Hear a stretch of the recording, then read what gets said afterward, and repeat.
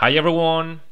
Today I bring a project which is basically for those who are getting started in the world of Scratch or for those teachers who are going to have their first Scratch lesson.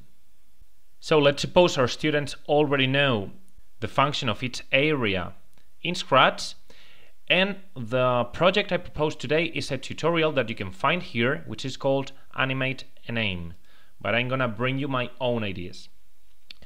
First of all, let's delete the cat and let's add sprites from letters. Alright, once you have the name on the screen, I'm going to be proposing different animations from the different letters so that we see some of the possibilities that we have in Scratch. Obviously, very basic possibilities.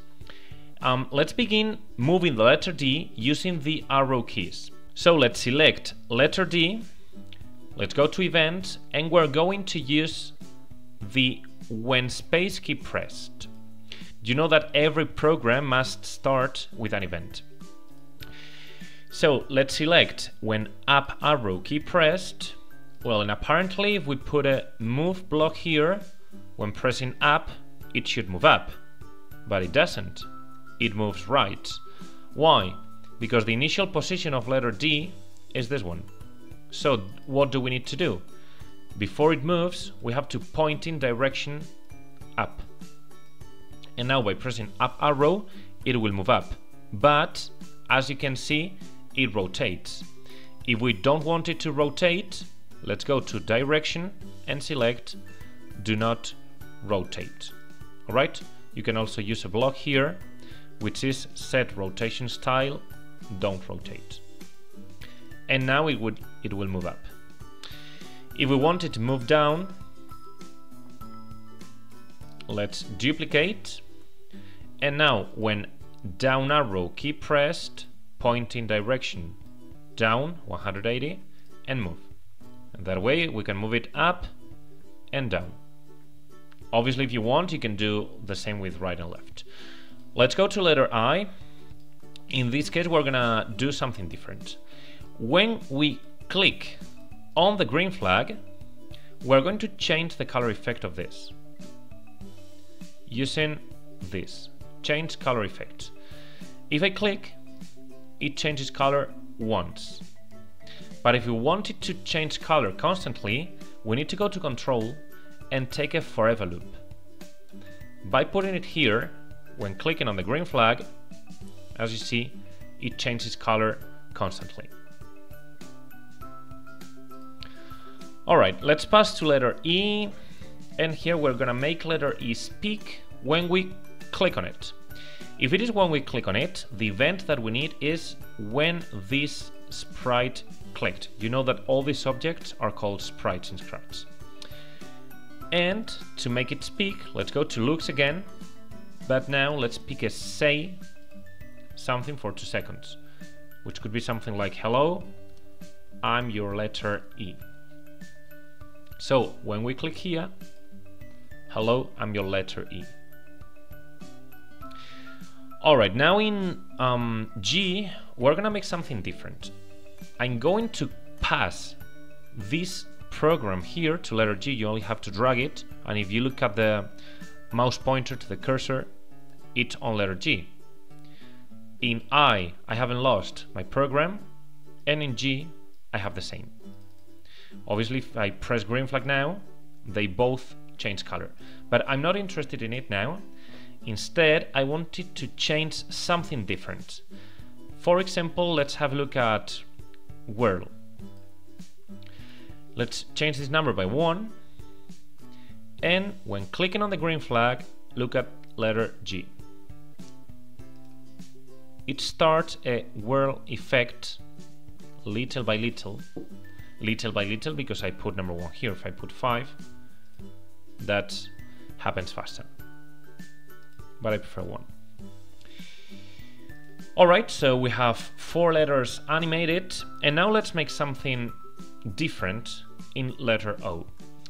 I'm gonna go to letter O, and I'm going to use a block we have here which is point towards mouse pointer, and I'm going to start this when O key pressed. So if I put the cursor here and I press O,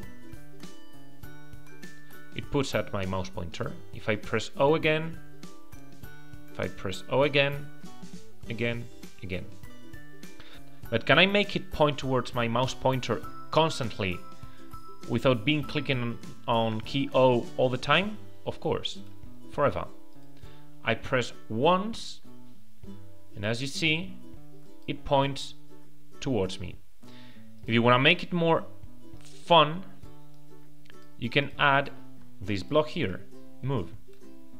And now it will move towards my mouse pointer. I'm gonna get rid of it. I only wanted to point, and the initial direction will be that. Well, 90. And with this we have animated the 5 letters. Obviously, they can all work at a time. As you see, letter D moves, I changes color, E speaks, G changes the whirl effect, and O points towards my mouse pointer. And I'm going to propose 3 more things. This is something you could do in a different session unless your sessions are long. One is adding a backdrop. Here we can choose a backdrop, for example, Arctic. And if you click here on State, Backdrops, as you see, I have space to add a program as well. So let's do it. Let's make the same program we've done in letter I.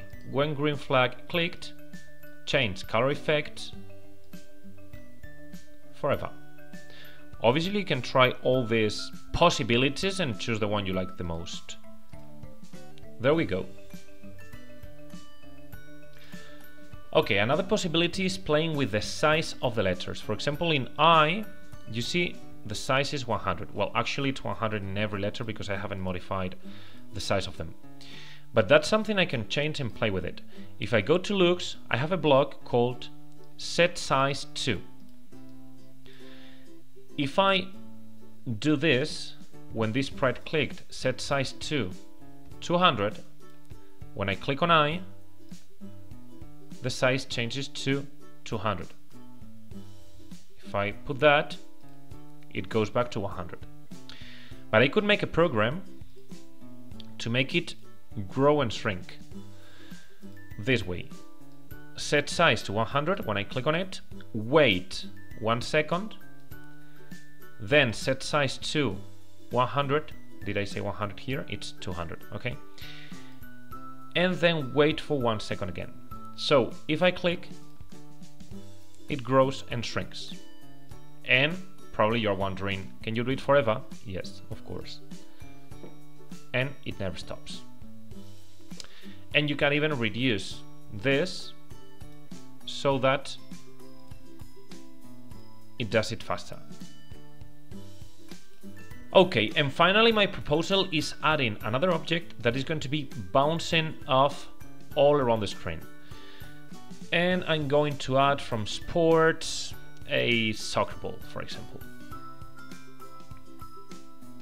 Okay, to make an object bounce, first of all we need to move it, but also, because if I just move it forever, when I click on the green flag, it gets stuck here. So the other block that I need is Evonette bounce. And once you put this, it will be bouncing perfectly. I know it's moving in a horizontal direction, so, well, there are 2 options. You can indicate which initial direction you want here, or here before the forever loop starts. You can do something like that, and when you click on green flag, first of all it will point in this direction, and later it will be moving and bouncing off non-stop.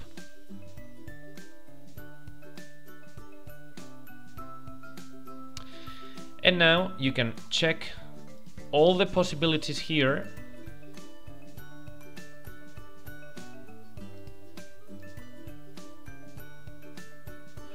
And there we go. This is our Animate Your Name project that I have for you guys. So this is the end of the tutorial. If you have any proposals, you can leave them in the comments, and I will see you in the next video. Ciao!